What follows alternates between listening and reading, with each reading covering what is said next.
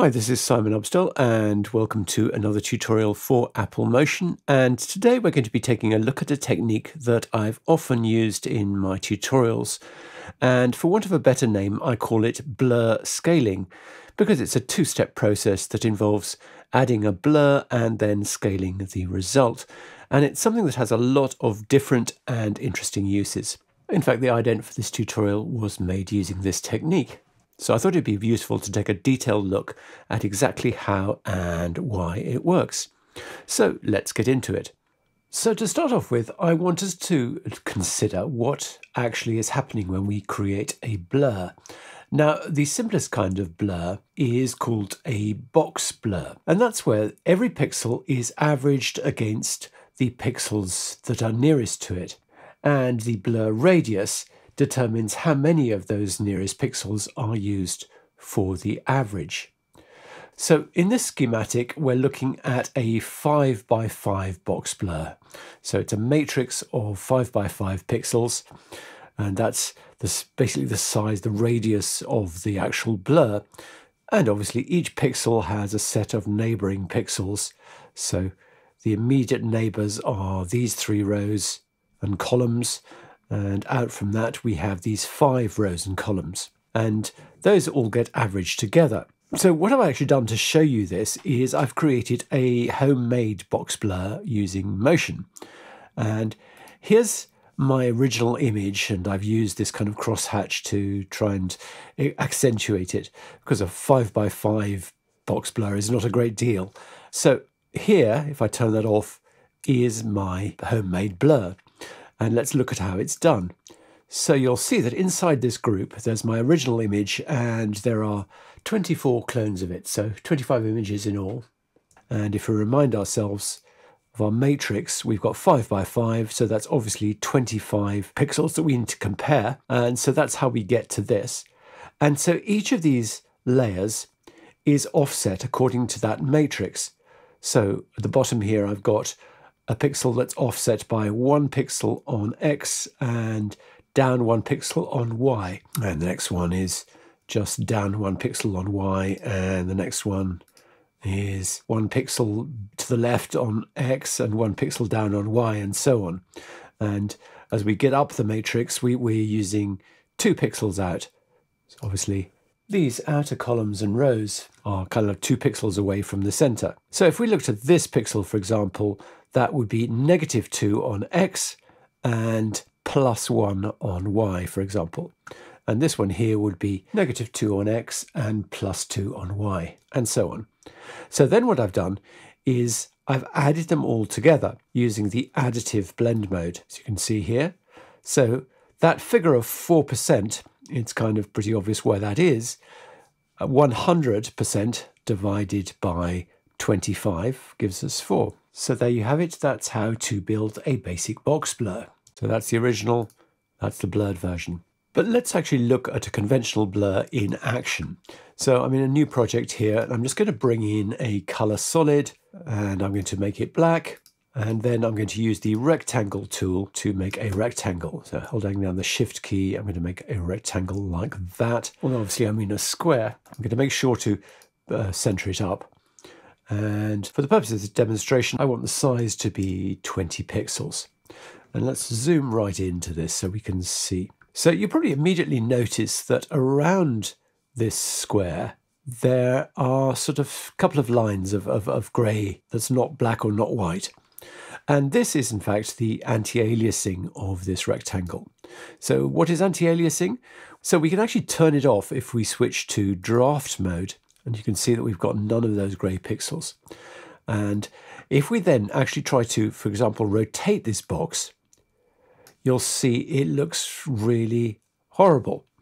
Whereas if we come back to normal, you'll see that we've got these grey pixels, and that, if we zoom out a little bit, it just removes that jagginess that we get with this basic anti-aliased version. So anti-aliasing is basically a form of blur, as you can probably guess, because we've got grey values on the edges there.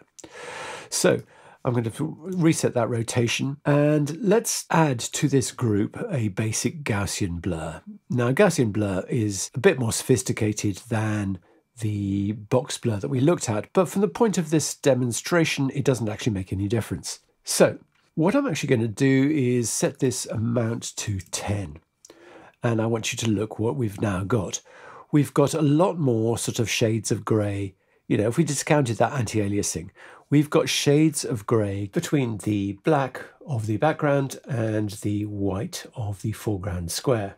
And that confirms that basically what we're doing is averaging the values of the neighbouring pixels.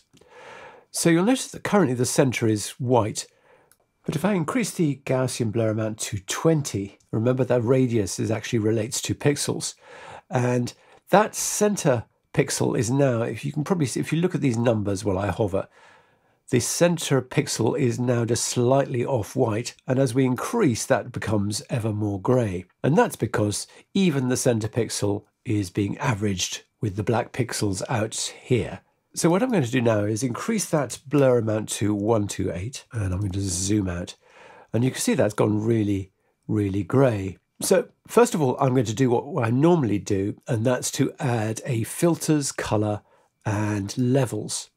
And then I'm going to crush those whites as much as I possibly can. And you can see that all those central grey pixels have now become white. We've still got a little fringe of grey. And interestingly enough, our rectangle has now turned into a circle. So there's our original rectangle. There's our blurred and crushed result. And it's turned into a circle. So that's starting to seem really interesting, isn't it? So I'm actually not going to use levels for most of this. I'm going to come back to levels later on and explain exactly why it's useful. But I'm actually going to use instead filters, color, and threshold. And I'm going to reduce that threshold down to 0.01, and I'm going to reduce the smoothness down to 0. And now something really quite interesting has happened. We've actually got a white circle with no fringing, with no grey fringing at all. And that's what threshold is doing. Basically, anything above the threshold is white, and anything below the threshold is black, and that's why we're getting this result here. You'll notice that smoothness starts to bring in some latitude to that calculation, but I'm going to leave that switched to 0 for the time being. So with these settings, I'm going to increase the size of my rectangle. So I'm going to go up to 250, and you'll notice that we've got, with this blur, we've actually got a nice rounded cornered rectangle. So then I'm going to duplicate that rectangle, right click, duplicate, and then I'm going to move it away from the original, and I want you to look what happens. We get this really interesting kind of sucking effect, and then at some point they separate, but you can see they're kind of glued together. And this is a really nice result that we get from using this method, because obviously we're applying it to the group overall. And the more we increase this blur value, so if we went for like 256, the more that is going to be exaggerated. So grab that rectangle again and move it, and you can see it looks really nice and sticky. And indeed, I used this in a tutorial on creating cell division, and I'm going to put a link to that in the description because it's quite a nice use of this technique. So then let's look what happens if we adjust that threshold, and you can see that the blobs sort of separate and they just keep shrinking, and they actually shrink down to nothing. So that's a really interesting option as well. We can actually just make things sort of gradually shrink in a very nice kind of organic way using this technique. And what happens if we adjust the blur? So if we adjust the blur, we just get more and more roundness. And that's kind of more or less what I ended up with my cell division. You see we've got this really nice sort of hourglass effect. So both the blur amount and the threshold are going to determine how this actually looks. So basically this technique is what I call kind of blobifying. You know, we've got kind of gloopy blobs. And I want to actually show you what it looks like if we add in some text. So I'm going to add in the word blur. I've obviously got, my threshold is so high that we're not actually seeing that. I'm going to increase that size to 250, and you can see that we've got something there. And it's just another blob, in fact. But if I turn off my threshold and Gaussian blur, you can see that's our nice clean text. Again, we can adjust that threshold, and that kind of sticks together like that. If we reduce that blur amount progressively, that's a really useful kind of reveal one can do there, where if you just adjust that blur value, we're kind of revealing the text out of these blobs. And I really like that effect. So I'm just going to turn off these rectangles and center up that text and just make it much, much larger so I can show you the next bit. Let's zoom right in so we can see the edges. So if I turn up the blur amount, you can see what this is also doing, just as our rectangle turned into a circle. When we apply it to text, we get this nice kind of rounding effect. Again, you might, in this instance, probably just kind of back off on the threshold like that to kind of get a smoother result. But you can see that, again, that's a really useful thing to be able to do, just to kind of round the corners of text, or any other object you want to round the corners of. And I also want to show you, while we're looking at this, how the threshold value allows us to grow or shrink the size of the object. So if I increase that threshold value, you'll notice that my text progressively shrinks. Sort of almost starts to disappear there, but it's actually much, much smaller there. Conversely, if I reduce the threshold, my text expands. So at a threshold value of 0.5, essentially not a great deal is happening to the text in terms of its overall size. Obviously, we're getting that rounding, but we're not getting any kind of shrinking or expanding. But below 0.5, we're getting expansion, and above 0.5, we're getting shrinking. And the reason for that is that if we make more of the grey values white, we'll get expansion. And if we make more of the grey values black, we'll get shrinkage.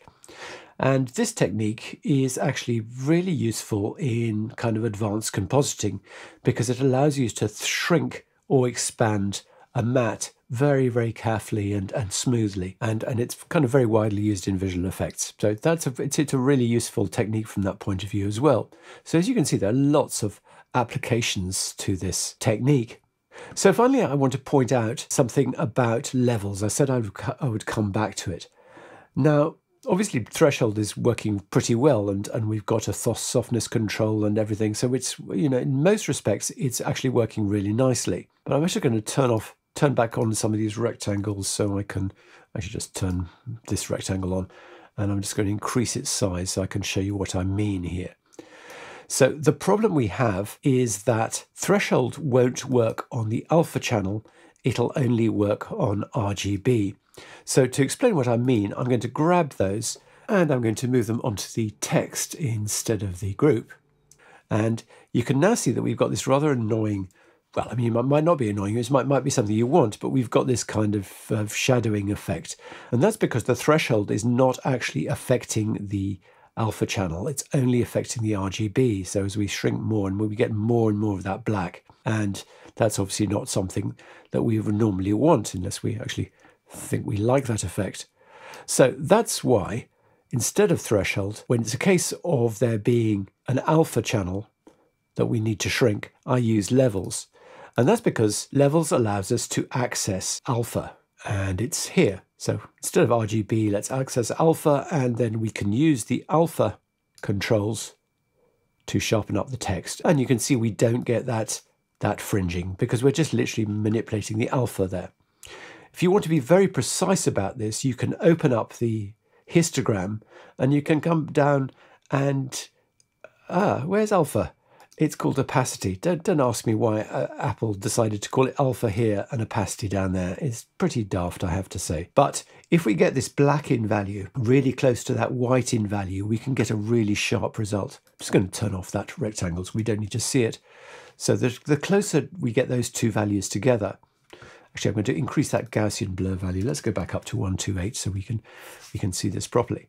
So if I go for example, 0.4 on the black in and 0.401 on the white in, we get a really sharp result like that. In fact, for most purposes, that's much too sharp because we're seeing those jaggies. And obviously, the wider apart those values are, the softer that's going to be. So 0.45 is actually quite a nice, smooth result. So there you go, that's an overview of blur scaling, and although it's quite a simple technique, as you can see, it has lots of interesting uses. So I hope you found that useful. Thanks very much indeed for watching. See you again soon.